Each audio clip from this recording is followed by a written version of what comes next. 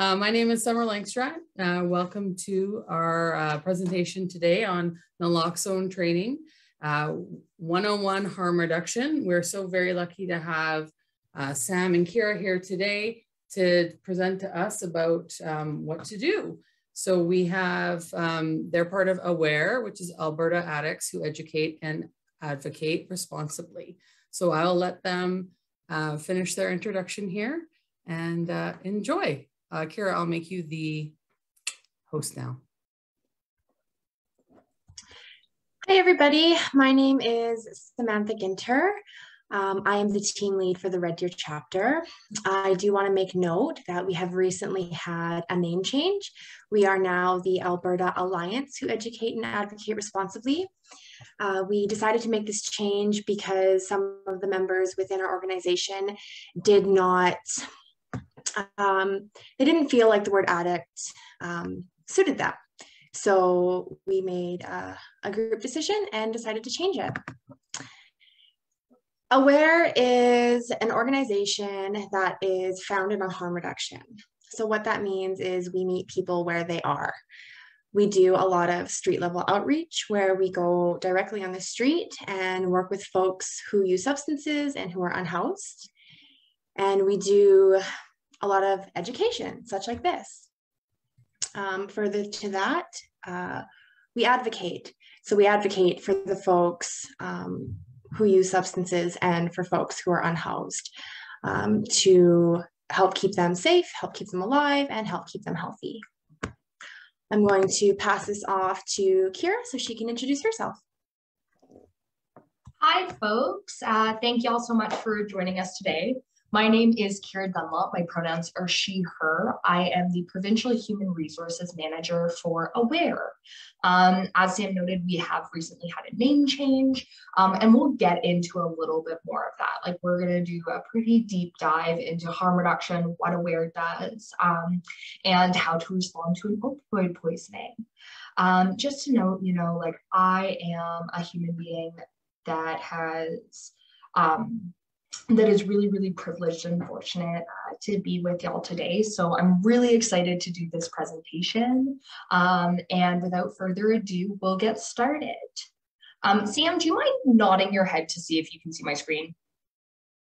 Okay, cool. I just want to make sure, Before we get into anything, we always start with a land acknowledgement. We acknowledge that what we call Alberta is the traditional and ancestral territory of many people, presently subject to Treaties 6, 7, and 8, namely the Blackfoot Confederacy, the Kainai Piikani Siksika, the Cree, Dene, Saulteaux, Nakota Sioux, Stoney Nakoda, and the Tsuut'ina Nation, and the Métis people of Alberta. This includes the Métis settlements and the 6 regions of the Métis Nation of Alberta within the historical Northwest Métis homeland. We acknowledge the many First Nations, Métis, and Inuit who have lived in and cared for these lands for generations. We are grateful for the traditional knowledge keepers and elders who are still with us today and those who have gone before us. We make this acknowledgement as an act of reconciliation and gratitude to those whose territory we reside on or are visiting. One thing that we do like to say is that land acknowledgements are important and they're a great place to start. But what's really, really critical is that we follow up our land acknowledgements with action, which is why we at AWARE like to encourage folks to go that extra step and seek out different Indigenous-led and Indigenous serving programming within their communities to support. Now, support can look like many things. A lot of us think automatically that it's financial. Donations are super important and they do keep things rolling. But if you don't have the capacity to donate financially, you can always offer your time. So you can volunteer, offer gift in kind, so donations, physical items, water, juice, winter wear, whatever folks need. Depending on the organization, or you can offer services. Like if you are an amazing social media human being, you could offer that, or whatever you kind of have as that special skill. That's always something that we like to start off with. What is AWARE? So AWARE, as Sam has noted, stands for the Alberta Alliance Who Educates and Advocates Responsibly. We are a provincial organization of people in Alberta who have lived or living experience with drugs. Everyone is welcome, whether they are currently living with active drug use or working on their recovery. So what this means is that abstinence is not a requirement for membership. I'm gonna sneeze, I really apologize. It's past, we're good. As I was saying, abstinence is not a requirement for membership.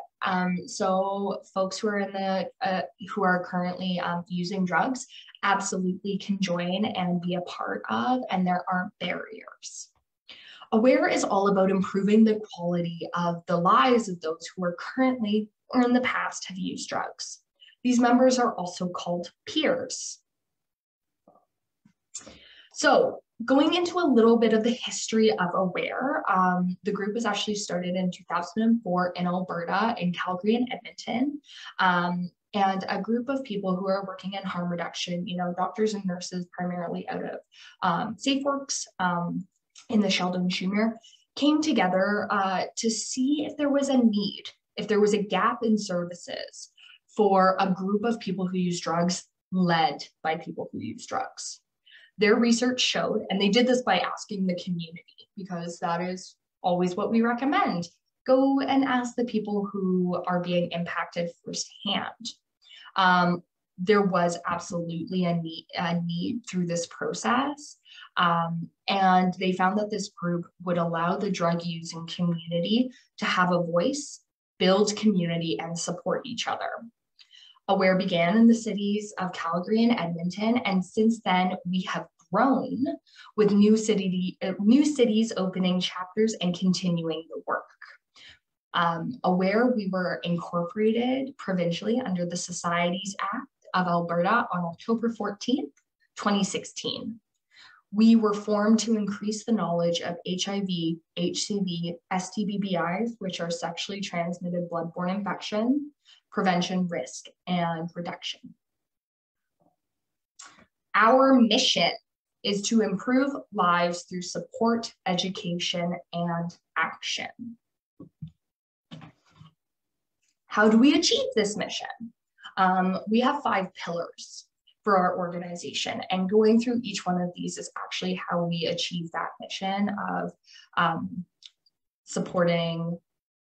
improving lives through support, education, and action. So we build capacity. We build capacity primarily in our membership, right? We offer different trainings and education and opportunities for members of the drug using community who either have lived experience, which means they used to use drugs, or living experience, which means they currently use drugs. We create a strong voice. So we allow people to share their personal experiences, to offer different perspectives to members of the community. So, our members speak at speaking engagements to the community as well as to the general public. Sam was a speaker yesterday at a rally in Calgary in support of the supervised consumption sites, and to talk to our government about the actions that are currently taking place around those sites. We advocate for improved health. A lot of our folks who are in lived or living experience have had really not great experiences with the healthcare system. So AWARE peers use their lived experience to advocate for improved health conditions and improved medical care for our membership and for members of the drug using community. We educate others. We do presentations like this, where we share what we do in hope of teaching, educating, learning, all about what folks go through on a day-to-day basis as members of the drug using community. And we get involved in the community. We conduct street level outreach. We throw community days. We do different volunteer shifts. We show up at rallies and protests and education days. so that people can know our name and know what we do, because it is critical that we have the voices of those lived and living experience human beings at the table when decisions are being made. Aware. So we are a provincial umbrella organization, and our purpose is to give voices to the members of our chapters represented within that umbrella. So AWARE is the provincial chapter or provincial organization, and then has 4 local chapters within it. Those chapters are Grateful or Dead in Calgary, which is that middle logo on the bottom, Courage in Lethbridge, As It Is in Edmonton, and Red Deer. We've just started our Red Deer chapter back in September, and Sam is our amazing team lead. And we're currently focusing on building our membership. When we have that level of membership, then the members will choose a name and it will be put to a vote. It's actually not for our provincial organization, for other folks to choose what the members want to be called. One of the quotes here is something that's really, really impactful to me to this day on behalf of AWARE, is that we want all Albertans to realize that we, the drug using community, are people who deserve respect and understanding within our communities. You know, we're going to get into a little bit more around stigma and some fact and fiction and some myths around harm reduction. But it's really important kind of to set the stage for this presentation from that lens of respect and understanding, empathy and compassion. Because, you know, what we're seeing right now with the opioid epidemic is it's affecting everyone. Right? So our chapter meetings, we meet twice a month for all of our chapter meetings, and the chapter decides what day is best for them.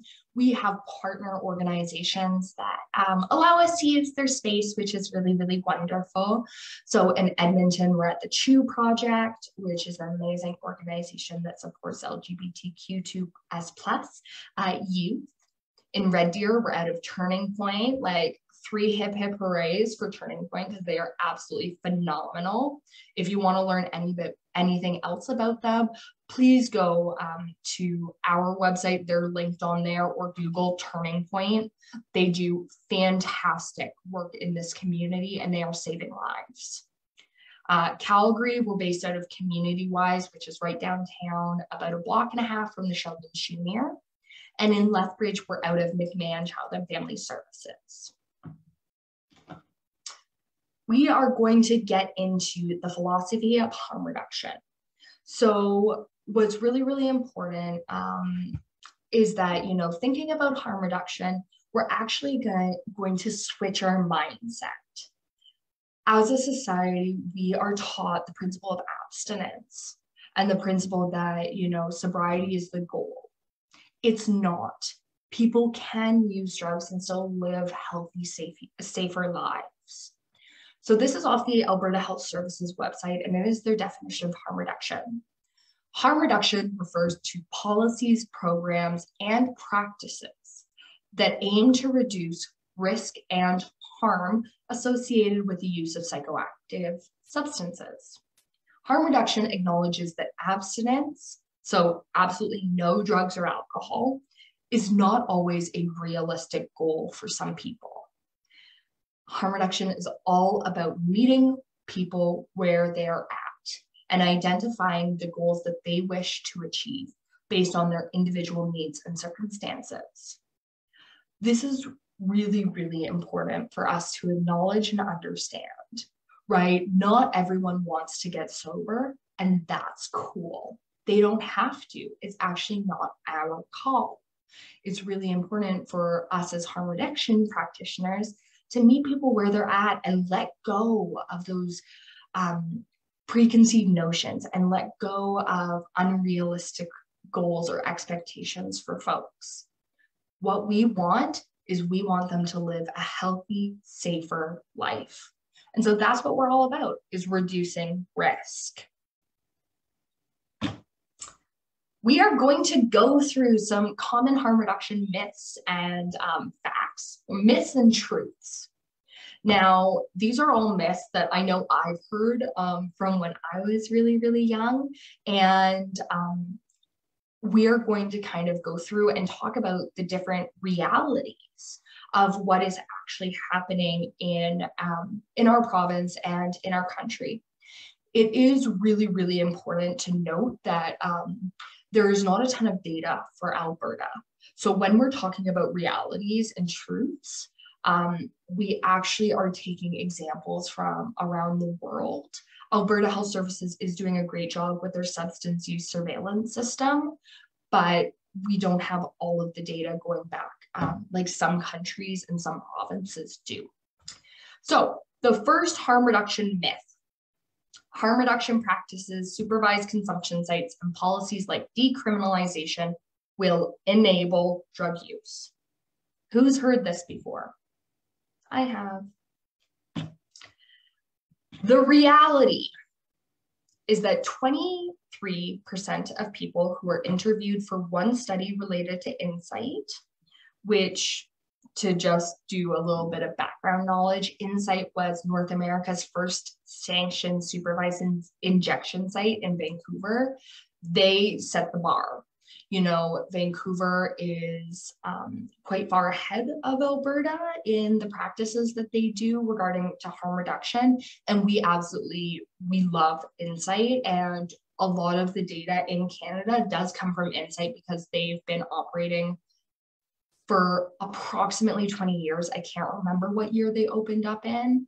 But regardless, they have been setting the standard for supervised injection sites and supervised consumption sites. So 23% of people who were interviewed for a study related to Insight in Vancouver stopped injecting, and another 57% entered addiction treatment. In Portugal, we love Portugal, by the way, drug use was decriminalized in 2001, and their levels of drug use are below the European average. Drug use has declined among people aged 15 to 24, which is definitely a risk population. The rates of dependent drug use and injecting drug use decreased. Oh, sorry, pardon me. I went too fast. But what we see from both of these situations is that instead of enabling drug use, harm reduction actually does the opposite. Right? We are allowing people to choose their own path. You know, if they want to enter addiction treatment, they have the ability to. But if they just want to change to a different method of consumption, we will support that as well. And what we're actually seeing that instead of the rates going higher, they're going lower. Portugal, that has 21 years of data, is proving this, you know, with hard scientific fact. Next harm reduction myth: harm reduction and supervised consumption sites will attract more people who use drugs along with crime into the neighborhood. The reality is, in London, UK, there was no increase in the number of people who use drugs in the community following the opening of a medically supervised injectable maintenance clinic, or in North America, our SCSs. Police figures showed that there was no significant change in monthly or average annual crime levels in the local area. In Vancouver, back to Vancouver, we love Vancouver. Among users of Insight, 71 reported fewer public injections, so seeing people using drugs in public, and 56% reported less unsafe needle disposal. 1 year after Insight opened, there was no increases in drug trafficking, assaults, robberies, and there was a significant decline in vehicle break-ins. So again, instead of the myth being true, so that increased crime level, it's actually proving the opposite. Not that it's decreasing crime, well, in some cases it is, but at least it's keeping constant. And what's really important to note is that harm reduction isn't going to stop crime. You know, we're not saying, oh, SCSs solve all crime problems. Like, we could never say that.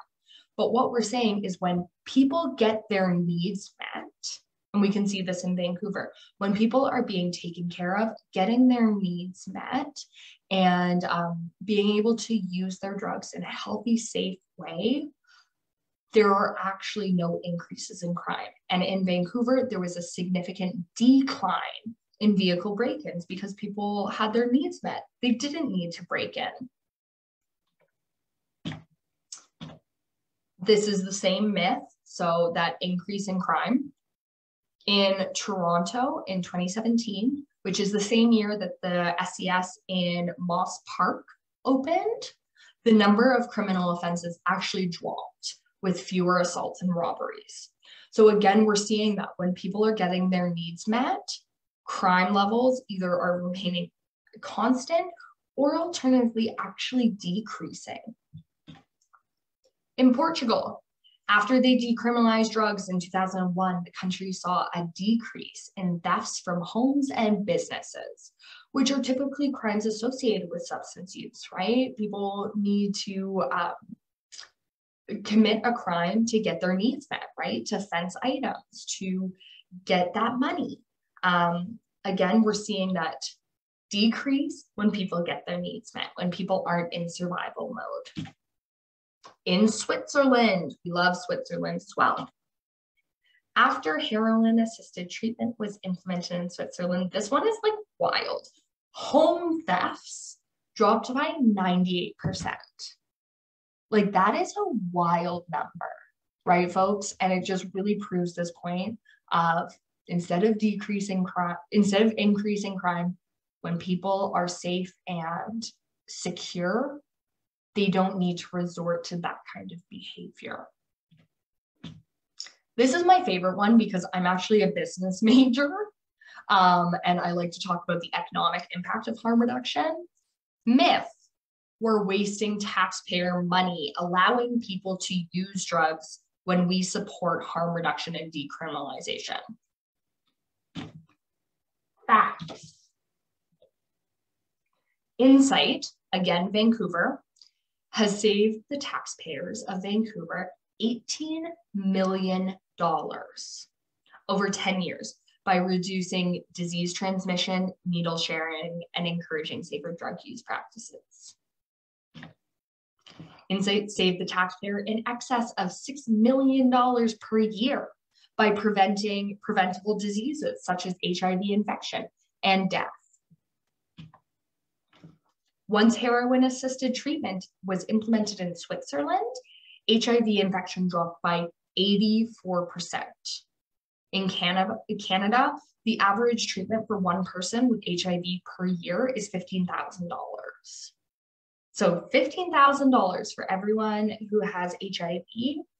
If that number drops because people have access to safe needles, safe supply, etc., and aren't forced to do unsafe practices, we would be saving a huge burden on our tax system. So again, the myth that we're wasting taxpayer money, false. Because harm reduction is actually about increasing safe behavior, making sure that we are preventing preventable diseases, right? Making sure that we are supporting people so that, you know, their health care doesn't become a burden on our system. If anyone would ever like to talk about the economics of harm reduction, I'm your gal. Like, I will do that with you all day. We are going to move on for a minute. Sam, do you mind if I ask, are there any questions in the chat box, or are we good? Cool. I'm gonna take a drink of water because I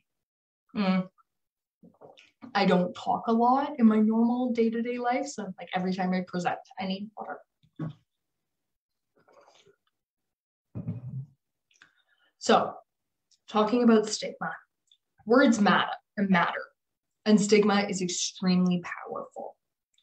Medical professionals tell us that stigma prevents people from seeking help, from using drugs in the presence of others, from having naloxone kits on hand. It discourages supervised consumption sites from being built.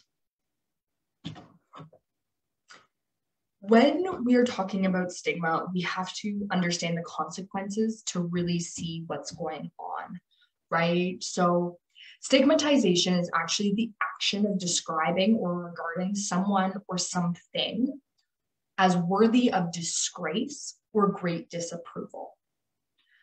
Using jargon, words like junkie, is dehumanizing and demeaning to folks. Using this language creates barriers to helping support and provide services to the drug using community. Stigma on the part of healthcare providers who see a patient's drug or alcohol use as their own fault can lead to substandard care or rejection of treatment. You know, we see this all too often when we are talking to folks on the street. You know, people who are getting such awful treatment in our hospitals, in our emergency rooms, that they actually just don't go anymore. And we have seen people lose limbs, lose feet, toes, fingers from frostbite or gangrene because of infections that were preventable. You know, another thing that we hear quite often, and I would just like to put out there, is that people are accused of drug seeking, which doesn't mean it doesn't happen, but drug seeking is when people go to the hospital, fake an illness or fake an injury to get the tiniest amount of drugs. I am just going to put it out there as a blanket statement that yes, this does happen, but it is very, very, very uncommon. The work that it takes to go to the hospital and fake an illness or anything like that, it takes so much work to go and do that for the tiniest amount of drugs when people can just buy that on the street. They're not going to do it. If they are in pain, they are in pain, and we need to believe them, because people who use drugs can internalize the stigma, which makes them feel shame, and in the end of the day, they're going to refuse to seek treatment, because none of us want to go somewhere where we are looked down on as less than. Stigma may enhance or reinstate drug use, and it plays a key part in this vicious cycle that drives people to continue to use drugs, right? How to reduce stigma? We need to do all of these things in all of our day-to-day lives. You know, we need to treat people with dignity and compassion. It can be the easiest thing. Smile at someone as you walk by. That smile can change someone's day. You know, let go of your preconceived notions and expectations. Something that we were talking about earlier, you know, where we let go of that expectation that people need to be sober to be healthy. That's actually just not the reality. People can use drugs in a safe way, and it's not everyone's goal to be sober. Meet people where they're at. Don't expect them the next day to wake up after having one conversation and be like, I've changed my mind. It's not realistic. And we can't put that expectation on them, because it's just going to hurt ourselves and harm that person, because we're not going to be able to give the care and the compassion and the empathy to that person because they are disappointing our standards. And that's not fair. Educate yourself on current drug use and community trends, substances, and toxicity. This is a little hard to do if you're out of the addiction sphere, but you know, there are a ton of different resources available online. Alberta Health Services can support.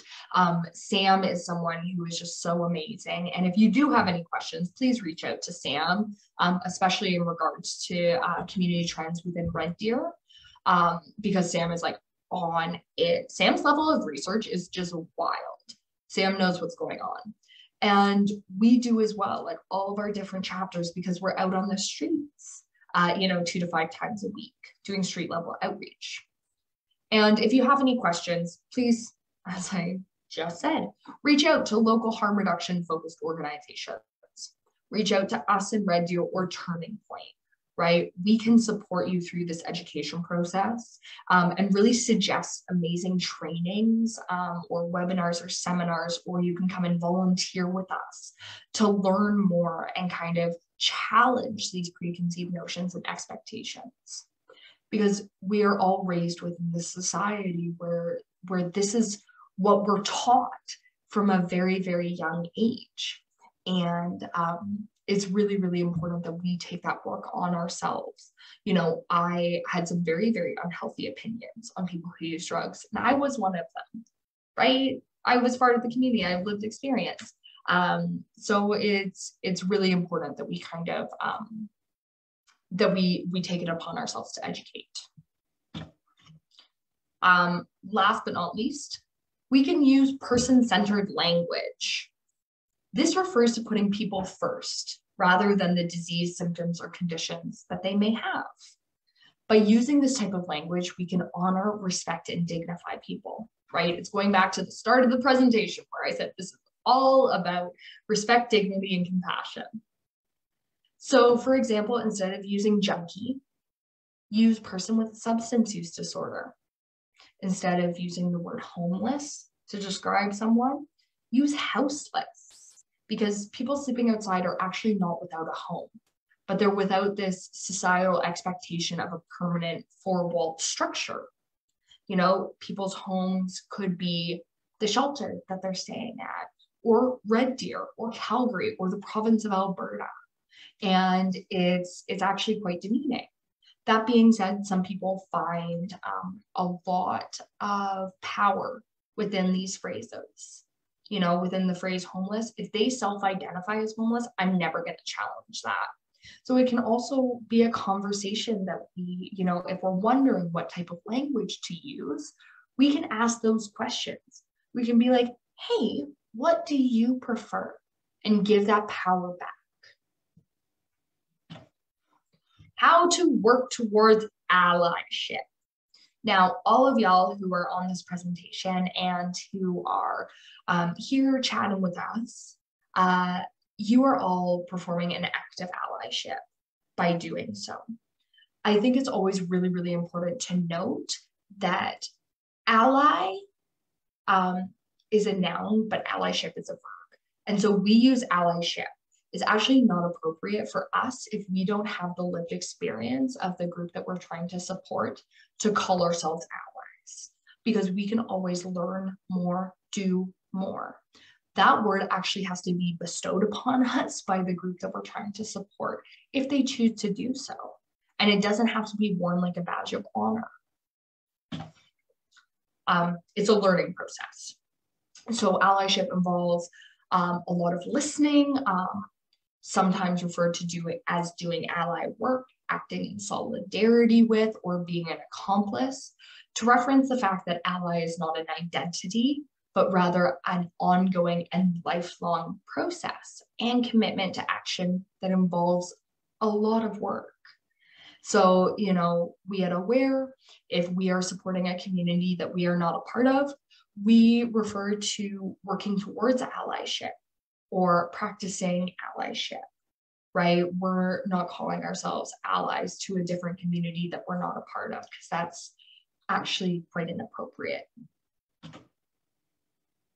Okay, do we have any questions, Sam? How are we doing? How's the chat? Okay, perfect. Thank you for letting me drink water, folks. So, peerology. Peerology is a document that we at Aware use that kind of cements everything that we do when it comes to peer practice. Peerology was written by people who use drugs, for people who use drugs, and for people practicing allyship. It was published in the early 2000s by an organization called CAPUD, which is the Canadian Agency of People Who Use Drugs. If you do not know CAPUD, I would highly, highly recommend y'all go Google them, CAPUD. They are doing absolutely amazing advocacy and education work for people who use drugs across this country. So what Peerology was created to do was people were recognizing that there was a little bit of a disconnect, particularly in committees and meeting settings, in medical settings, research settings, between the folks that the meeting committee research project was trying to support, aka the people who use drugs, the community members, and the actual involvement of people who use drugs. So this document was created to really augment that involvement in a meaningful and appropriate way. So we're going to go through the recommendations. We're not going to go super in depth into them. If you would like a copy of Peerology, it is able to download off Kaput's website, or you can always reach out to us and we can send you a copy. So the first recommendation is give us the means, which means when you are trying to involve someone who uses drugs into a decision-making process, it is really, really critical that you give them the ability to do so. This could mean re-looking at the way things are structured, or switching from an email to a phone call with the recognition that maybe someone doesn't have available internet access. Include us in a meaningful way. It is not appropriate for us to tokenize anyone. So if you are going to involve people who use drugs on a decision-making committee or a meeting, or in any way and are discussing issues that directly affect people who use drugs, it is absolutely critical that they are given more than just a seat at the table. They need to be given a voice and supported. Keep it simple. Overly bureaucratic processes are a struggle for all of us. For people who are currently using drugs, or for people with lived experience, there may be some additional barriers. So it's really important that we keep things as simple as possible to make sure that we're supporting the inclusion of people who use drugs. Adapt to the realities of people who use drugs. You know, a lot of folks who use drugs are living in precarious situations, whether that is in regards to their health or their income, or the stability of their living situation or shelter situation. It's important that we adapt to those realities, and we as people who have capacity have the ability to adapt to what the needs are of the people who are at the front lines of drug use and the opioid epidemic. Always invite at least 2 people who use drugs to a committee or meeting. This could be for one of 2 reasons. You know, the first reason would be because it can be incredibly intimidating to walk into a meeting where you are the only person with your lived experience, and you're talking about that lived experience, and you don't have a support system, and you might feel like people are judging you. The other reason is because, you know, as we talked about in the previous point, people who use drugs are sometimes living in precarious situations, and they sometimes might not be able to make it to a meeting. So always make sure that there's always a backup plan. Highlight the accomplishments, achievements, and successes of our inclusion. Right now, with the opioid epidemic taking place, it is a really, really heavy world out there. We are losing people every single day. And there is always this heaviness that comes with that. And so it's really important that not only are we focusing on using our passion and our care and our empathy to fuel our fight against all of the negative stuff, but also that we are recognizing the positive aspects of peer inclusion into meetings, research settings, committees, all of those different things, because it feels really good to get a pat on the back, or to, you know, have your achievements celebrated. And a lot of the times we find that our peers aren't having their successes celebrated or highlighted.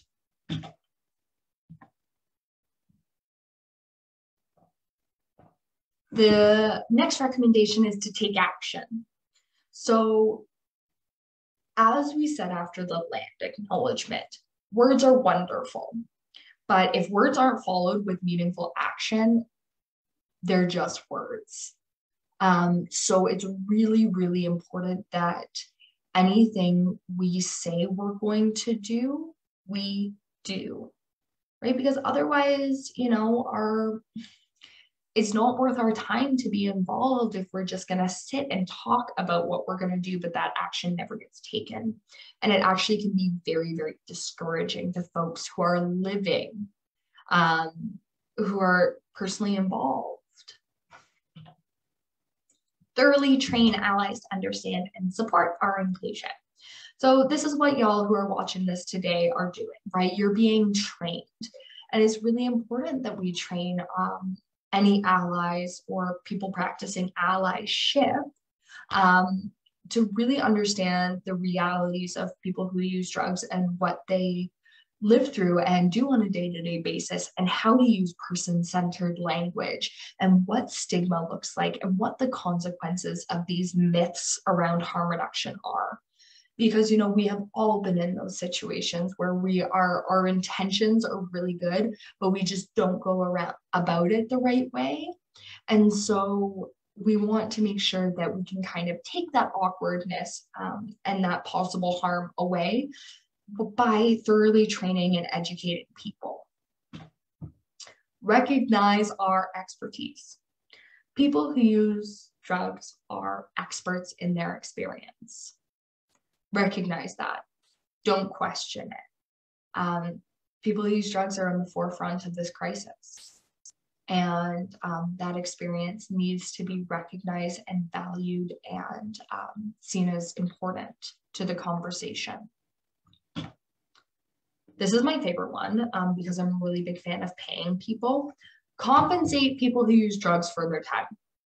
When it comes to committees and meetings and research settings, it is very, very common for everyone else at the table to either be on salary or getting paid, and people who use drugs to be the only ones who are not compensated. This is not okay. We always want to make sure that we compensate people for the emotional labor of sharing their personal experiences, which is why at Aware, we give our folks with lived experience honorarium for everything. If they are a speaker, they get paid. If they are doing outreach, they get paid, because it's just absolutely critical that we're giving people that capacity. Now, a lot of people choose not to pay people or don't want to pay people who use drugs for their time because they're scared they're going to spend that money on drugs. At the end of the day, that's actually not our call, right? We do not question how people spend their salaries. We do not question how, normies, regular folks spend their money. We should not be questioning how people who use drugs spend their money. So it's really, really important to kind of think that through whenever you have someone who uses drugs in a position where they are speaking or sharing their lived experience, that they are compensated. If anyone ever wants to know how much compensation and wants to have that conversation further, you can always chat with myself or Sam. We are available for that. And it is important to note that in terms of compensation, it does not have to be, cash in an envelope. It could be bus tickets, it could be food, it could be, whatever. Have that conversation, open that door. Gift cards are great, compensation is absolutely critical. And finally, support organizations of people who use drugs to support inclusion.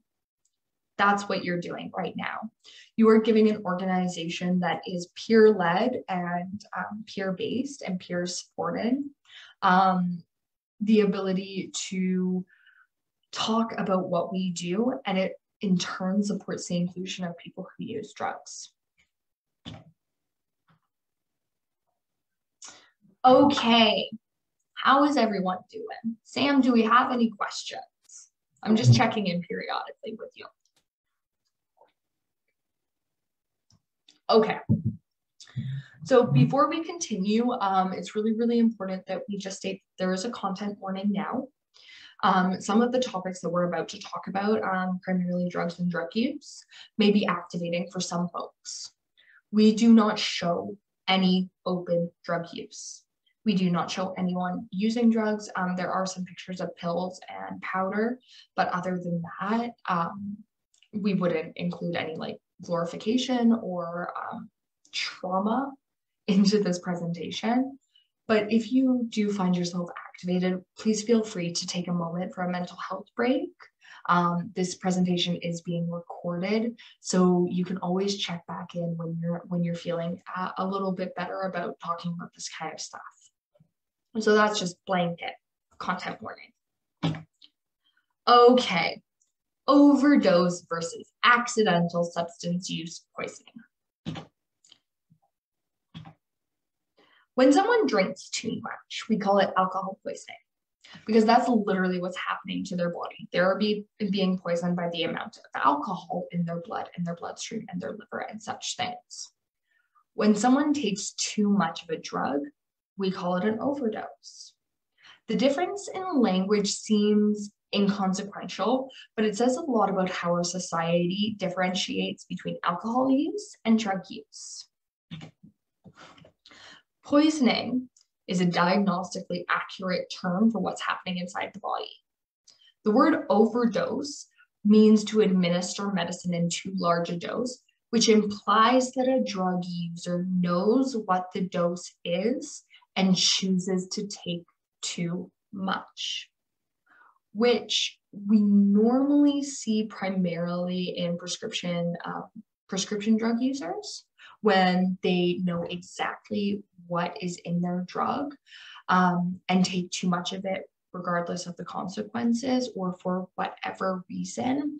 When we're talking about street drug users, because street drugs aren't actually regulated by the federal government, the province, overdose is not an accurate term, right? Because no one can truly know what's in their drugs. And we'll get a little bit more into that, but it's really important that we just make that very, very clear. As an organization, we are moving towards using the term accidental substance use poisoning or accidental substance poisoning, because that's what's happening. It's an accident because we don't know what's in our drug supply. That being said, language overdose is the word that has been used and that people understand and that people hear. So we are trying to educate ourselves and move towards accidental substance use poisoning, but language takes a little bit of time to catch up. And so it's completely understandable if you didn't know this. And we still have some like awareness days that are called the International Overdose Awareness Day and such things. But just going forward, this is really important. Overdose is actually people know what's in their drugs and they're taking too much consciously. Poisoning is when people don't know what's in their drugs, and it's what's happening inside the body due to what's in our drug supply. This implication of personal responsibility can exacerbate stigma, and stigma is all too real. Opioids. So opioids are a family or class of drug or substance that are either made from opium poppies or synthetically in a lab to have the same effects. Opioids are used in pain management. There are legal and illegal opioids, as well as legal opioids that are being used outside of their intended use. Opioids bind to the opioid receptors in the brain, spinal cord, and digestive tract. Opioids are a nervous system depressant. People can develop tolerance, physical dependence, or opioid use disorders with prolonged use, but use of opioids does not mean that this will happen. Opioids can result in a euphoric feeling, a slow heart rate, a slow breathing rate, drowsiness, and slow and or slurred speech, and constricted pupils. Some common opioids are morphine, hydromorphone, also known as Dilaudid, codeine, heroin, hydrocodone or oxycodone, Percocets, methadone, fentanyl, and carfentanil. Now, when we put the slide in, there are some street names of opioids that are fairly common, you know, dope, China Girl, greenies. Those ones have been around for quite a good time, for quite a long time. But there are other ones that, like, the names change on a weekly basis. And so by the time we put this presentation together and do the research, the names have already changed. But what's really important on the screen is this picture that we have of these 3 vials. And you can see that there's heroin, there's fentanyl, and then there's carfentanil. And this is the amount of a drug that is necessary for an accidental substance use poisoning that results in death. Heroin, you can see there's quite a bit of it. Fentanyl, there's not very much.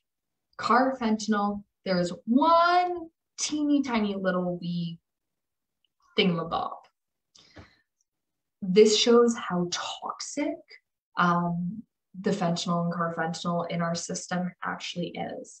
And carfentanil, just on a side note, is actually not meant for humans, for human ingestion.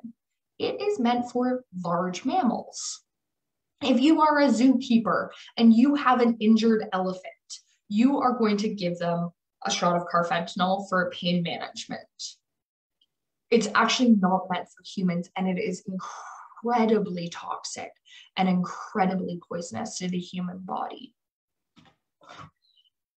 On this chart, this is a look at the spike in accidental fentanyl-related poisoning deaths in Alberta from 2011 to 2020.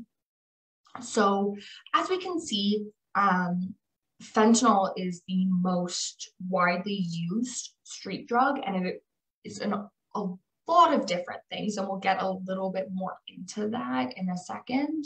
But we can see that it goes from, like, in 2014, we had 120 accidental fentanyl related poisoning deaths. And then in 2020, we had 1,053 deaths related to accidental fentanyl related poisoning deaths. It is happening on the streets. It is very, very common, and it is excellent that y'all are here because this training could save someone's life. Okay, so fentanyl is a very strong, odorless, tasteless synthetic narcotic and can come in many forms. It can come in a patch, a pill, a rock, a powder, a liquid. The patch we don't really see all that much of anymore. It is primarily for medical use and was around quite a while ago, similar to the nicotine patch. It's time released. Yeah, we mostly see rock and powder, and it depends on the actual use of the drug, what the drug user's preference is. Okay, I'm gonna hand it over to Samantha. Hi, everybody.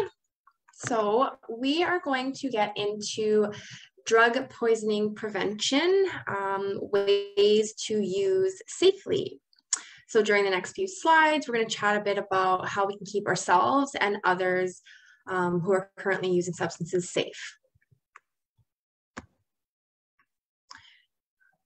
Kira, do you want to hit the next slide? Thank you. So using safer, avoid using alone. So one of the best ways we can stay safe is to ensure that we are using with somebody. This can include things like using the buddy system. So be around folks you feel safe with, and if you can, try to stagger your use between the two of you or between the folks that you're with. That way somebody can jump in if a poisoning does occur.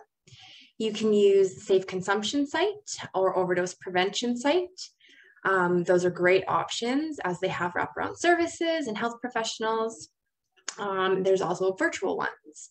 So the virtual safe consumption services available within Red Deer are NORS, which is the National Overdose Response System, or DORS, the Digital Overdose Response System. We will talk a bit more about those in the coming slides. And if it is safe to do so, try to make sure that wherever you are using that there is access to get to you. So if you're using inside of a home or a hotel or things, making sure that the doors are unlocked. That way, if emergency services or an emergency contact does need to get to you, they have an easy way inside. NORS. So again, NORS, or the National Overdose Response Service, is a judgment-free zone that is ran by the people for the people. This is also known as peer-led. What this means is that folks you connect with either currently use drugs, or they have recently used drugs, or they have some other experience with drug use. From my understanding, they are not professionals.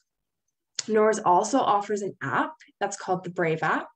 You can use this if you don't have data and are able to access Wi-Fi. NORS is strictly confidential. So when using the phone number, you will be requested to provide your address and other details such as who to call in case of an emergency right off the bat.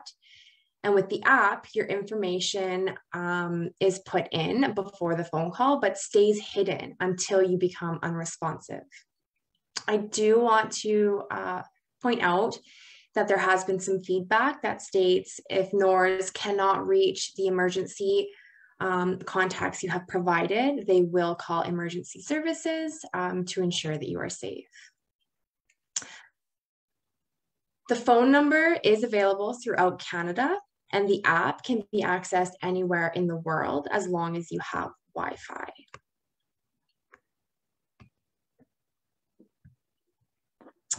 DORS. So the Digital Overdose Response System is Alberta based.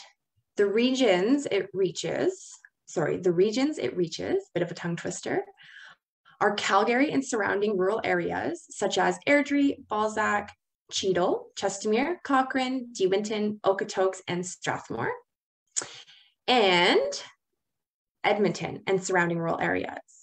Areas around Edmonton include Beaumont, Bon Accord, Calmar, Devon, Fort Saskatchewan, Gibbons, Leduc, Morinville, Sherwood Park, Spruce Grove, St. Albert, and Stony Plain.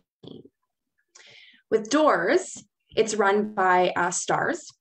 So you call and you are to give them your phone number, your location, and some other information like how to enter your residence before you can use the app.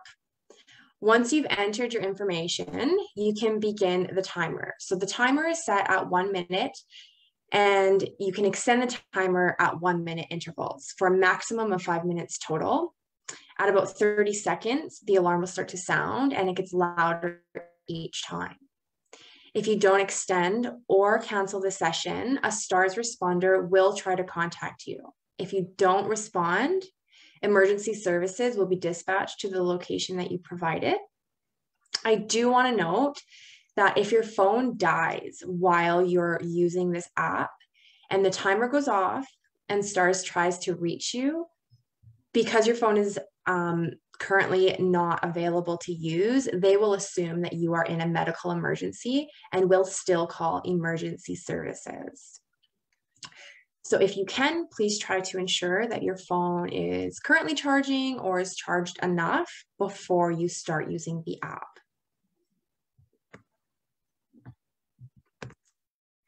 Method of use. So, method of use falls on a continuum. What this means is that the route of administration, along with some other factors, will determine the speed of onset of effects and can affect the associated risks of substance use poisoning. Please keep in mind, we are not attaching morality to the way a person chooses to use their drugs. It's all personal preference. I won't go through each one too much, but I do want to point out the route with the lowest risk is oral. So this includes things like swallowing, drinking, or eating your substance.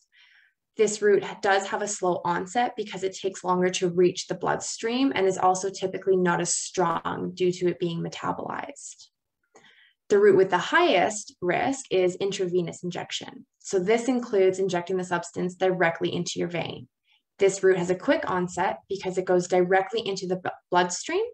However, the effects of this way tend to wear off faster. Other routes are rectal, or sometimes known as booty bumping or boofing. This is where folks may use their substances, make their substances into a liquid and inject it using a needleless syringe or using it by way of suppository. There's snorting, inhalation, so that can include things like smoking or vaping, and subcutaneous injection or injection into the fatty tissue underneath the skin.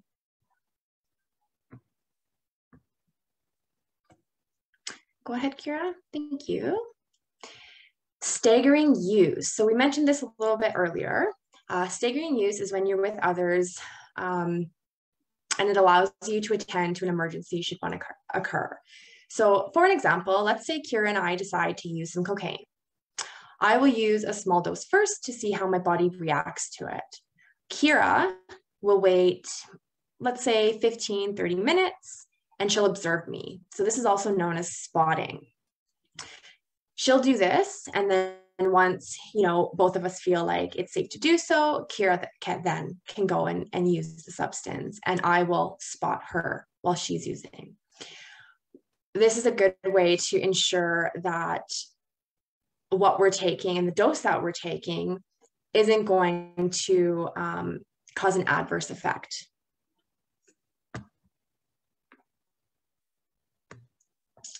Test dosed. Pardon me. So start low and go slow. So if you can, you want to try and use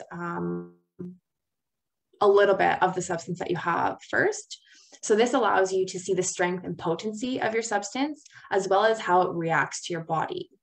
The supply right now is very unpredictable, and it's important to try and use the available options if you can.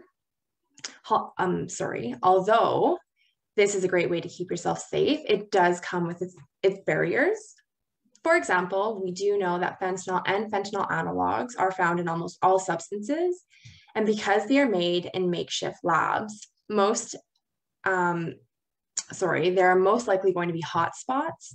So what this is think about a chocolate chip cookie. So some areas of the cookie may have 1 or 2 chocolate chips, whereas another part of a cookie could have a whole bunch of chocolate chips. So it's important to note that this strategy, although it is useful, does have its barriers. It's not 100% reliable.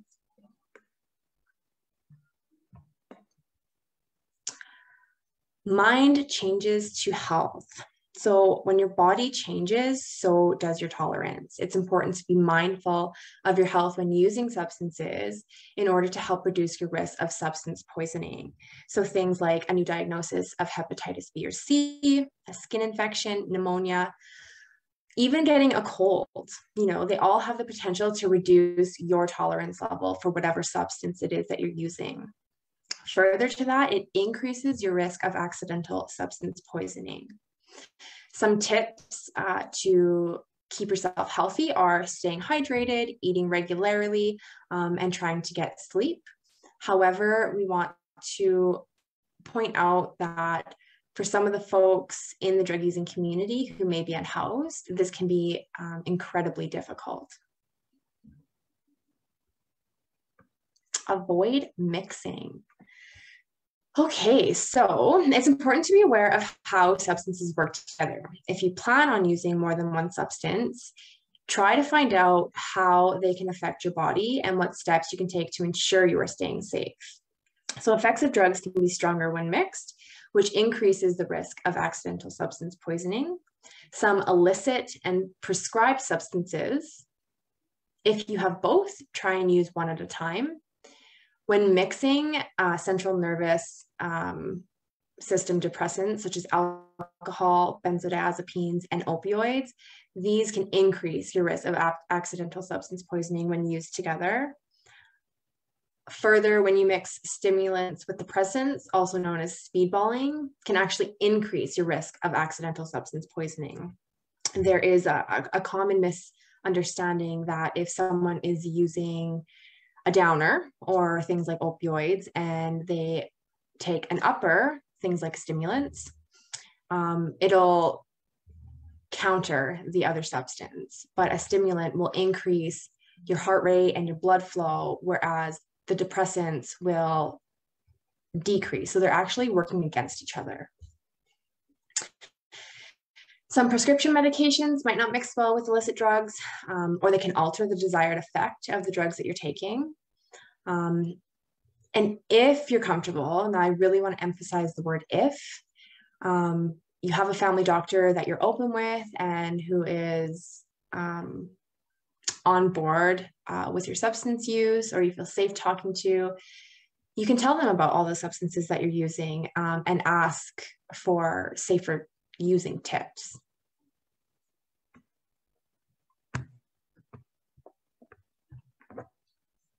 Your body, your choice. This is an important one to talk about. So you want to take control of your drug use. This is an important aspect in keeping yourself safe. So when possible, try and learn how to properly prepare and ingest your substances. We can refer back to the starting low and going slow. When you have another person preparing your substances, let's say if you're an injection drug user, you have somebody preparing your substances and you have somebody else injecting your substances. While they're injecting that substance, they maybe have, pushed the syringe in a quarter of the way, and that could be enough for you due to, the potency of the drug. But because you're not handling it, they're not going to know. So you can't exactly stop that. And that could unfortunately send somebody into, an accidental substance poisoning. Further to that, you want to keep in mind that these types of relationships can have an abuse or power and control struggle when you have somebody else taking care of your drug use. So they could, deny it, withhold it from you. They can use coercion, things like that. So you just want to be cautious about that. And when possible, learn how to prepare and ingest your drugs. There are a lot of resources out there that do go over how to properly do that.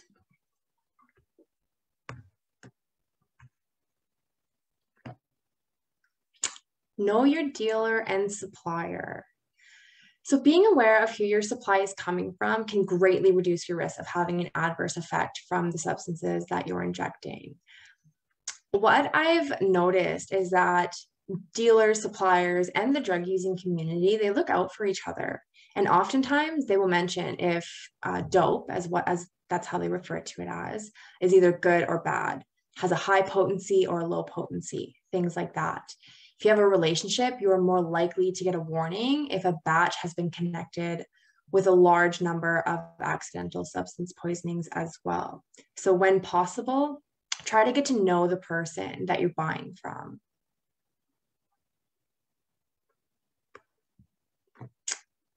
Get trained. Knowing the signs and symptoms of accidental substance poisoning and what to do if you suspect someone is having accidental poisoning, including calling 911. So there are many ways to learn about substance poisoning signs and symptoms, and by ensuring you are trained and having a naloxone kit on hand can greatly reduce the time it takes to respond and can also improve the outcome. It's pretty simple. You can go to Google, type in Naloxone Alberta, and one of the first things that pops up is the AHS website that has Get Naloxone. You just put in where you are located, and it'll give you a list of pharmacies as well as a list of community-based naloxone providers.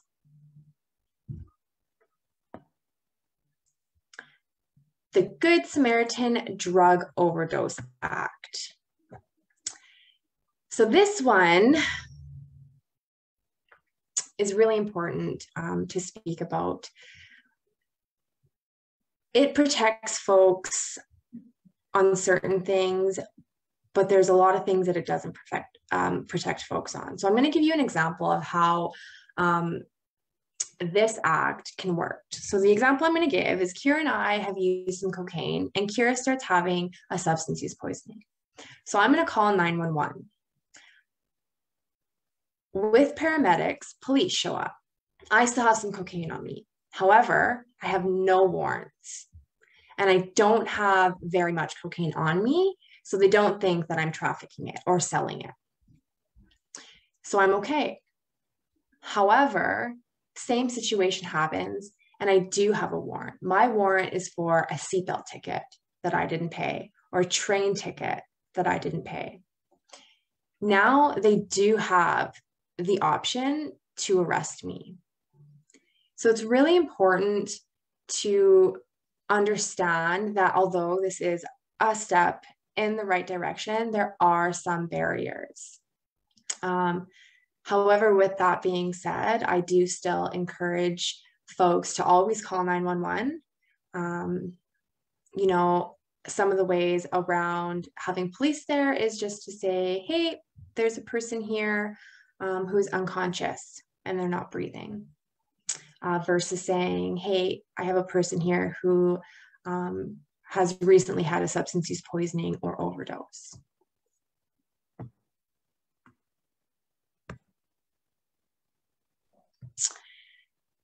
Carrying naloxone. Kira, I'm going to pass it off to you. Great job, Sam.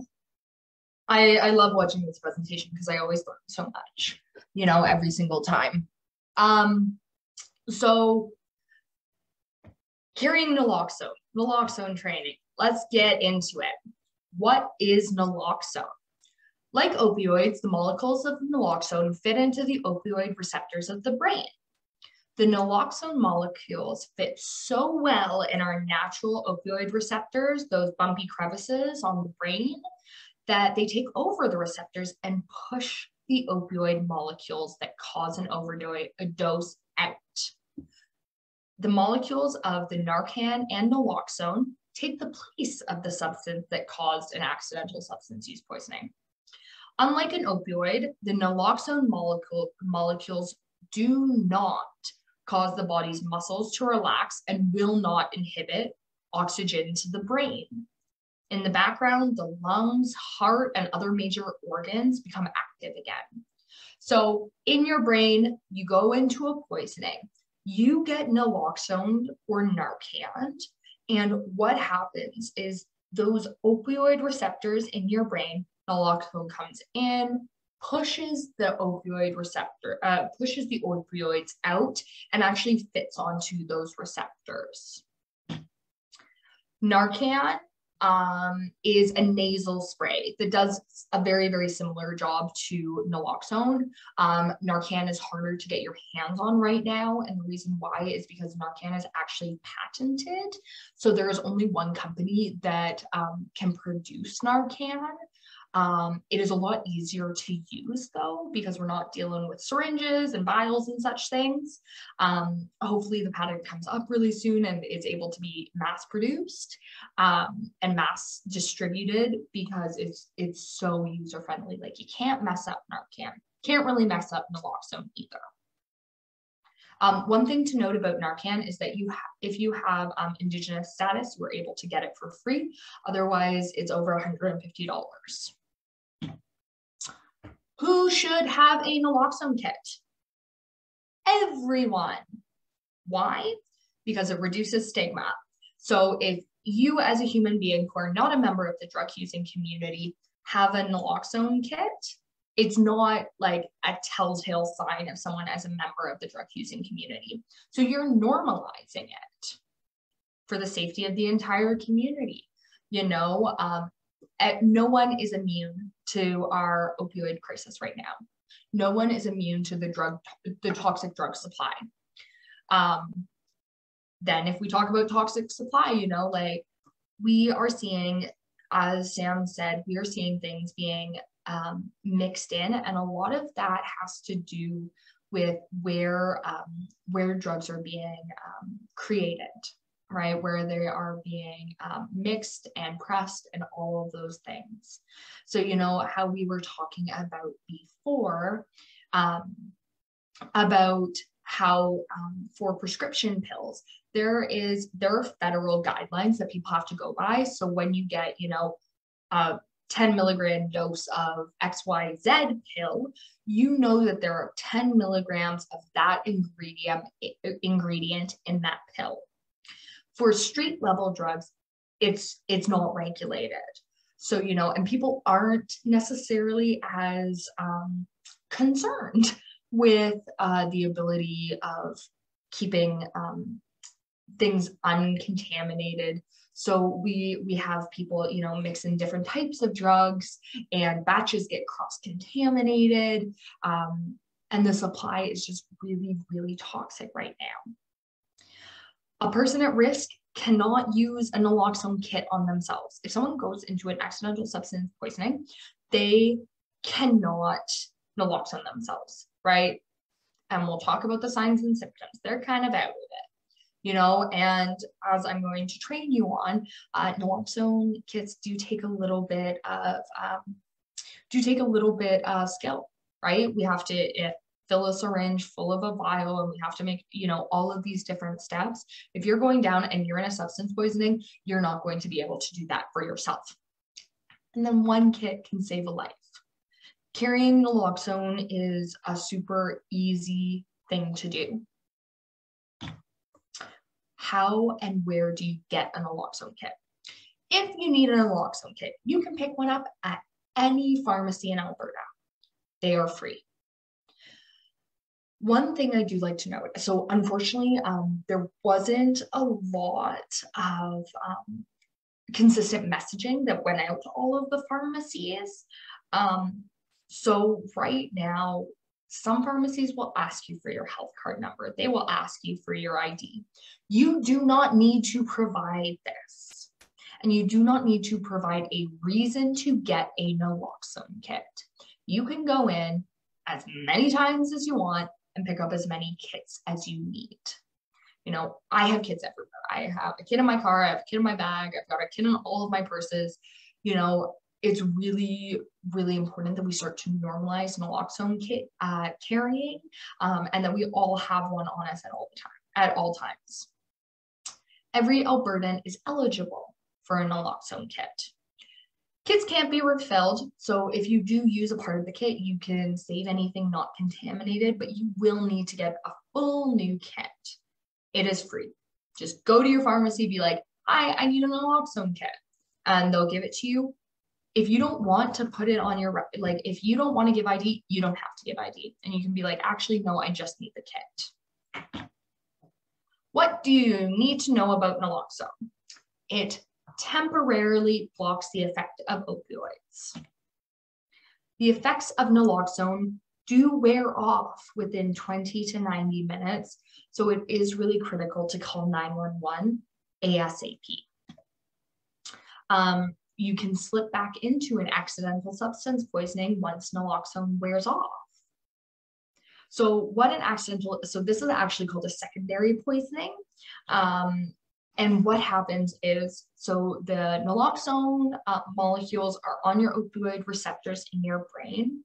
The effects last for 20 to 90 minutes. That's a really varied amount of time. So when the naloxone starts to wear off, the opioid molecules are still in your body, and they can actually go back up to your brain and hook back into those opioid receptors and make you go into a poisoning again.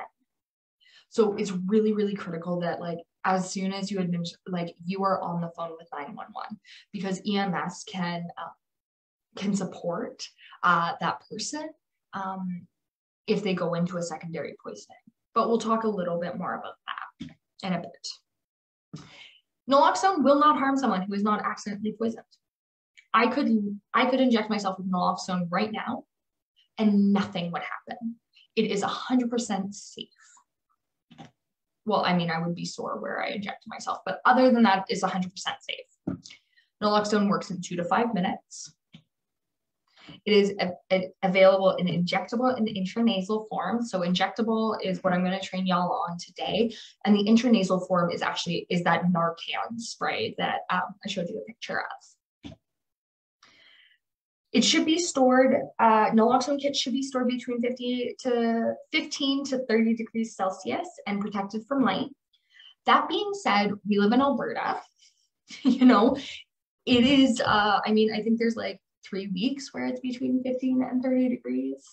Other than that, like year round, we're always outside of that range. You know, like as much as you possibly can, please try to protect your naloxone kits. That being said, if you have a naloxone kit that maybe was in your car overnight and it got down below 0 and it's really cold, and it's all you have, use it. Okay, there's nothing that's going to be, it's just not going to be as effective. But if it's all you have, you are going to use it because there is the potential to save someone's life.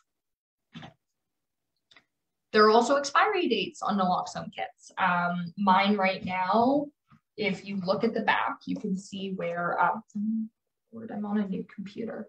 You can see that expiry date right there. That's the right way. So this is good until 2024, March 2024. Again, if you use an expired kit, it's not the end of the world. It's just not going to be as effective. So you might actually need to use more naloxone.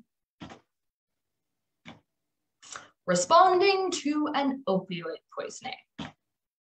Knowing the signs are super important. You know, and it's really important for me to note that everyone's going to be a little different. This is not something that's across the board. You're going to see all 6 of these signs and you're going to be like, opioid poisoning. And if you don't see all 6 of these signs, you're like, that's not an opioid poisoning. It really depends on the person, their physiology, how much of the drug they took, who they are, how their body responds, etc. These are some of the signs. They're not responding. Their breath is slow or they are not breathing. So, you know, a breath every 5 seconds is pretty normal. If they're like breathing every like 10, 15 seconds, that's a really telltale sign. They're making sound. So they're choking, gurgling, snoring. Like it's a very guttural sound and it doesn't sound like anything you've really heard before. That would be a really telltale sign. On Caucasian folks, blue lips and nails. On people of color, nail beds and lips might go white, which is about blood flow, right? Cold or clammy skin and tiny pupils. Now, for myself, I'm actually going to walk you through exactly how I would respond to an opioid poisoning. I'm not going to go up to someone who is unresponsive and open their eye to check their pupils. I'm not going to do that. Just because there are other steps that I'm going to take first before I'm like, oh, let me check the eye. It's just, to me, I'm like, I would not want someone touching my face if I was just like in a really deep snooze. So that's not going to be my first step. Just a note. Okay, naloxone training. I'm going to stop sharing my screen so y'all can see the big video of me actually teaching you how I would do this. Hi. Yay. Okay. So you are walking downtown right here and you see someone and they are slumped over and you're worried they're going to go into a poisoning. What you're going to do, and I'm just going to walk you through exactly how I would do this. And it is really important to note that we are not medical professionals. You know, we are community members. We are people who are doing this work, but we're not doctors. We're not nurses. We're just human beings. So we don't have any special training. We just have learned through lived experience and trainings that we have done on our own time. So we come up to a human being, we're like, oh no, I think this person might be in a substance poisoning. First thing I'm going to do always is I'm going to look around me. I'm going to look around their body and see if there's any visible hazards. Are there any discarded sharps, so needles? Is there glass? Is there something that I could harm myself on? You know, maybe you're going to take off your coat and you're going to kneel on the coat. Maybe you're going to do that, but always make sure to take care of your safety as well. The next thing I do is I talk to people, right? I'm going to go up and I'm going to be like, hey friend, my name's Kira. I'm worried you might be in a substance poisoning. Are you okay? I'm going to talk to them. If their friends are around, because there's the possibility that they might be, and just let them know. Let them know, say, hey, I'm actually worried that this person is in a substance poisoning. I am going to try and wake them up. If I cannot, I will be administering naloxone. It is not a bad idea to talk yourself through this and to talk to the person who is in the poisoning, because, you know, I believe that at some subconscious level, they can hear you and they can hear your voice. If they're just snoozing, you know, maybe your voice will wake them up. And then I'll go over and I'll gently kick their foot. And then maybe I'll kick their foot a little harder, like just that motion to see if you can wake them up from that poisoning. And be like, hey friend, you know, I'm really worried about you. Are you in a substance poisoning?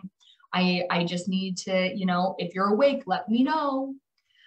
And then you're going, if you still don't get any response and they're doing any of those signs, if you can't see breathing, if, you know, you see the blue or white nails or lips, if they're making a gnarly sound in their throat, you're going to go ahead and you're going to administer naloxone. As I said before, naloxone isn't ever going to harm anyone. So if it's ever in doubt in your mind, do it. Don't hesitate, just do it, because we want to do it as soon as possible to make sure that if we can save this person's life. So this is your naloxone kit. Looks like this. There is actually a QR code right here, and it's for the Doors app that Sam was talking about. So if you are the one using, you can use this QR code and I'll take you straight to the Doors app.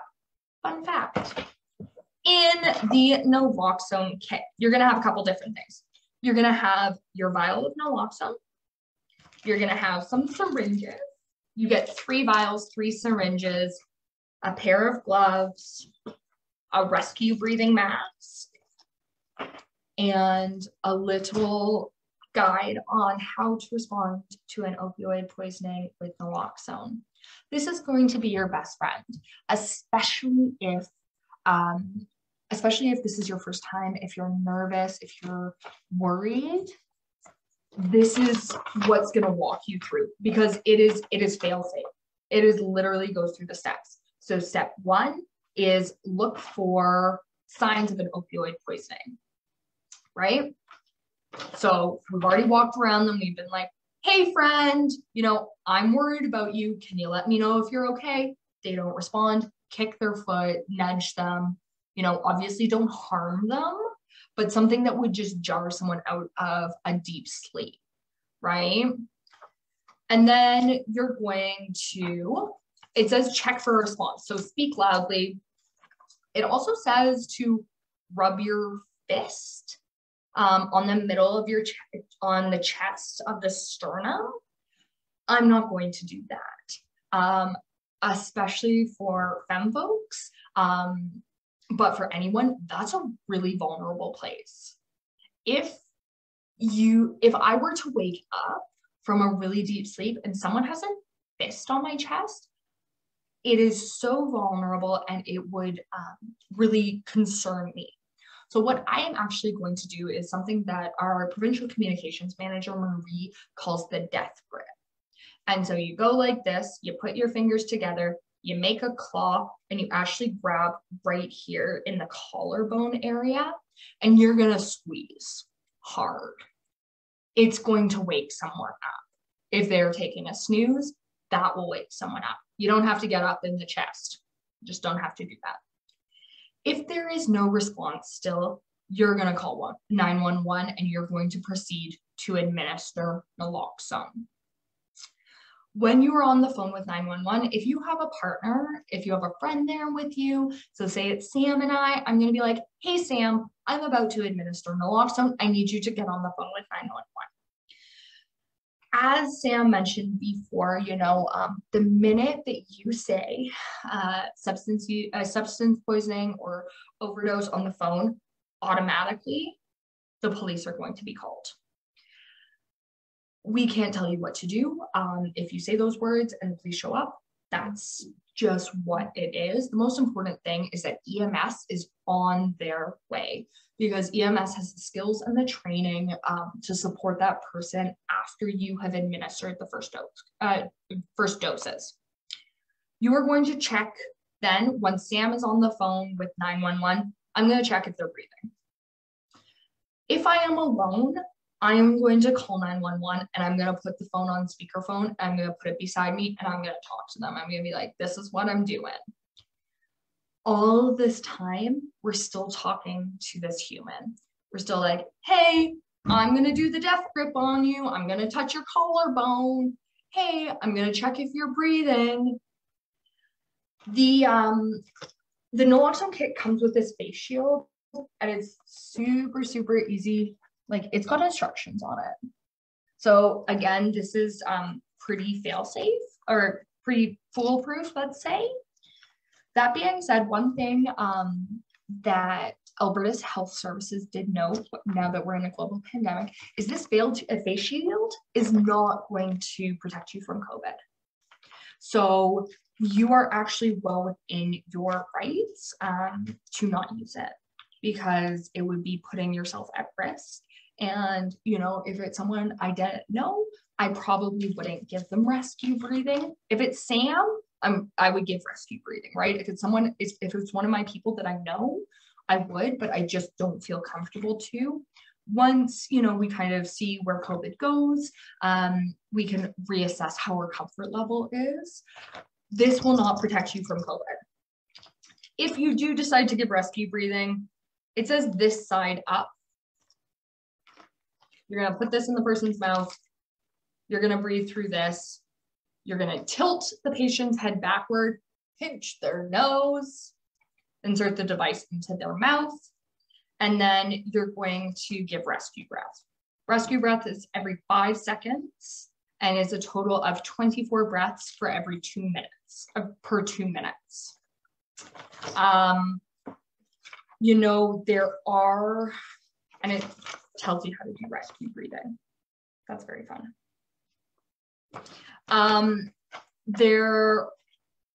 For some courses, like CPR does teach naloxone training. We actually aren't medical professionals, so we can't tell you how to do CPR. It's not within our scope, and the worst thing possible would be if we told you how to do it wrong. So it's really important that if you feel comfortable to do rescue breathing, you do. If you don't, that's okay. You're going to proceed with naloxone. Before we do anything with naloxone, we are going to put on our gloves. Okay, gloves, super important. Super, super important. This is for our own protection and the protection of the human being. Gloves are cool, plus they're blue. You are going to, where's my little vial? This is a vial of naloxone. There is a cap on here. You're going to take off the cap. And then, as you can see on the vial, that way, this little gray part is rubber. That is where you're going to stick the syringe through. Vial. Now, one of our insider tips and tricks, I don't know if it's actually insider, but this is what we do. On the naloxone bottle, there's this label. And in this label, on this label, there's this little gap, and you can actually see how much naloxone is in the vial. This is really helpful for when you're actually, when you've inserted your syringe, because it tells you where the air pocket is. And I will explain that in a second. It's also going to tell you how much naloxone there is left. So you're going to take your syringe.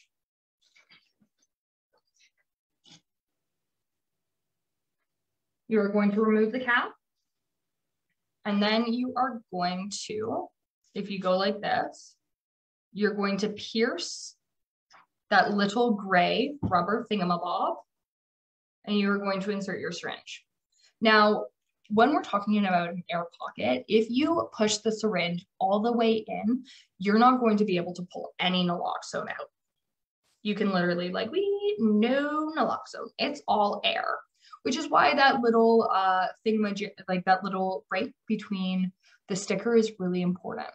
So you're actually going to pull your syringe down so that the tip is in the naloxone. And you can take a look.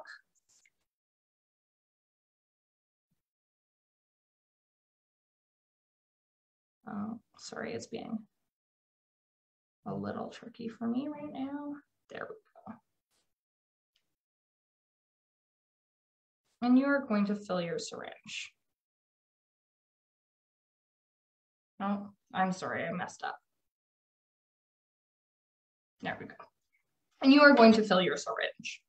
Now you can insert this into someone's arm, someone's butt, or someone's thigh. Thigh is always easiest for me. And you're going to talk to the person all through this. You're going to be like, hey friend, I'm about to inject you with naloxone. Now I don't have my injection pads. Marie has them at her home. So I'm going to use this water bottle. And what you're going to do is you're going to come straight down and you're going to inject, and then you're going to go bam into them.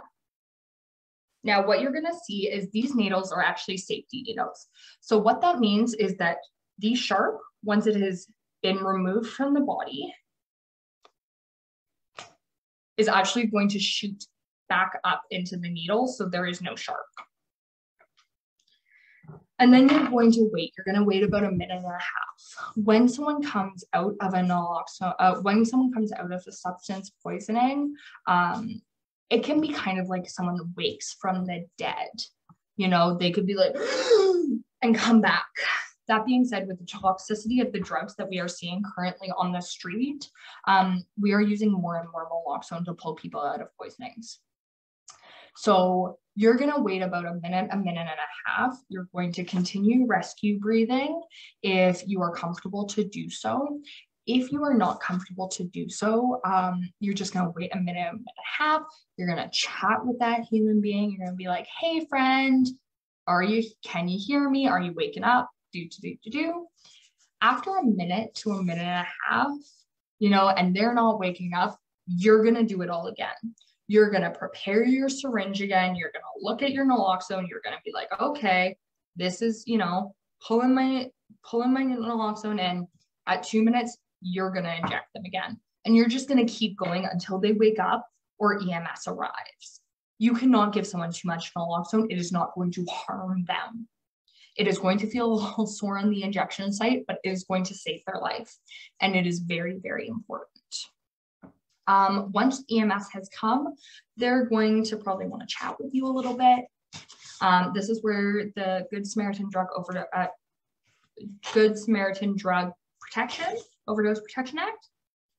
Protection Act comes in, because if I am currently using drugs and I have drugs on me, I'm not going to be arrested unless I am doing something else that the police don't like. There are a bunch of different reactions that people coming out of a substance poisoning could expect. There could be fear, there could be anger, because this human being they spent all of this time trying to get their drugs.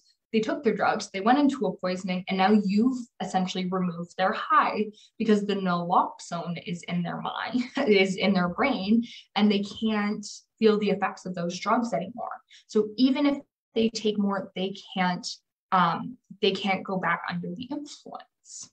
So there could be anger, there could be fear, you know, they're in a new situation, someone standing over them, etc., etc. That's all, you know, it's all within the realm of possibility, and everyone is different. one thing to note is that when people are angry, they might not want to go with EMS. You know, they might want to, might want to go out and get other drugs. They might want to run away. They might want to just be alone. All you can do is suggest that they go with EMS. You can be like, hey, my friend, I really want you to go with EMS. If they are refusing, there is nothing you can do. If they are running away in the opposite direction, you've done what you can do. The thing is that if they have enough opiate in their system and then naloxone wears off, they could go into a secondary poisoning, which is why we always try to recommend, if they've got a friend around, we give them a naloxone kit. And then if they do go into a secondary poisoning, that friend can help them out. I have got a few more slides on this show, so I'm going to share my screen again. And we will go from there. Oh, I'm sorry, folks. Okay. Sam, can you see this? Okay, perfect. Got naloxone everywhere. Do's when responding to an opioid poisoning. Do attend to the person's breathing and cardiovascular supports by administering oxygen or performing rescue breathing and or chest compressions. Again, we can't teach you how to do CPR. We are not medically trained professionals. We can tell you what Alberta Health Services says on this little sheet and on here, but that's all we can do. You know, if you would like to learn more about CPR, St. John's Ambulance has some amazing courses, you know, Google it in your local area. Do administer naloxone and utilize a second dose if no response to the first dose. Really, really important. You're going to wait that 2 minutes, and if they're not responding, you're going to naloxone them again. And then you're going to wait that 2 minutes, and if they're not responding, you're going to naloxone them again and again and again. We are seeing, I'm looking at it in Calgary right now, we are seeing up to 7 vials of naloxone being used to revive someone. You know, it might not be enough based on the toxicity level and someone's drug dependency to just use 1 vial of naloxone. And so we need to remain vigilant. Do put the person in the recovery position on their side if you must leave the person unattended for any reason. So the recovery, this is only if you're leaving them unattended. This is the recovery position. It's in this little AHS pamphlet where they're on their side with one arm out and the other arm underneath their head to cushion it. And this is just in case any vomit or anything comes up, that they don't choke on their own bodily fluids. Do stay with the person and keep that person warm. Stay with the person. Don't leave their side until EMS gets there. If you are able to, that's one of the reasons why the Good Samaritan Drug Overdose Protection Act happens, right? You will not be charged. It is really important that you stay with them just in case they don't respond and they need to be naloxoned again. Don'ts when responding to an opioid overdose. Don't do anything you've ever seen in a movie, is pretty much what this slide is. Do not slap or forcefully try to stimulate the person. It can only cause further injury. You know, kick their foot, move their body a little bit with their foot. Don't slap them. Just don't do it. It's just going to harm them and it's not going to wake up. If you can't wake the person up by shouting, again, I don't do the sternum rub because it's just a very vulnerable area. Death grip, right here. The person might be unconscious. If you can't wake them up, you're going to administer the naloxone. Again, it's not going to harm them. Do not put a person in a cold bath or shower. Don't do it. They could go into shock. They could fall. They could drown. Don't do it. Do not inject any person with substances, so stimulants. Sam did talk, you talked about speedballing, right? So an upper and a down are going together. Do not cross each other out. They do not cause equilibrium. What actually happens is there's a huge amount of pressure put on the heart because these two forces are fighting within your body. And it is actually incredibly dangerous to do. So please do not inject anyone with substances under the opinion that might even them out from the opioids that they took. The only safe and appropriate treatment for a substance poisoning is naloxone, because it's not going to harm them if they're not in a poisoning. All it's going to do is save their life. Do not make the person vomit drugs that may have been swallowed. It could make them choke on their own vomit. Don't do it. It's naloxone. That is what you do until EMS arrives. Last but not least, you might not know how you're going to react to an opioid poisoning. You might feel a myriad of emotions. Nothing will ever go as you plan. And sometimes you have to be prepared to feel sadness, anger, upset, sorrow, all of these different things. Nothing is textbook, and all accidental substance poisonings are different. So even if you've done one before, the next one you might feel something different. One of the things that I like to do for myself is I get overly I get hyperactive. I need to remind myself to slow down and take deep breaths. It is so much more important to move with intention and just be a little bit slower than possibly mess up a step. We recommend here at Aware to have a self-care plan to deal with your own emotions after responding to a traumatic event. A self-care plan is for when you encounter a crisis situation. Sometimes our minds can't cope. We don't know how to deal with the crisis at hand, and we actually don't know what our coping mechanisms are. And so a self-care plan is a pre-written out, step-by-step plan of how you're going to take care of yourself in a crisis. So it's going to include coping skills that you use that are healthy, ways to distract yourself, safe people you can call and say, hey, I'm really struggling, crisis line numbers, and ways that you can keep yourself and your space safe. Please reach out for help, connect with your supports, and know whatever the outcome is, you did what you could, okay? As substance poisoning, if you were the one responding with naloxone, you are attempting to save this person's life, okay? You do what you can, and not every outcome is going to be what we want it to be. So that's really, really important to note.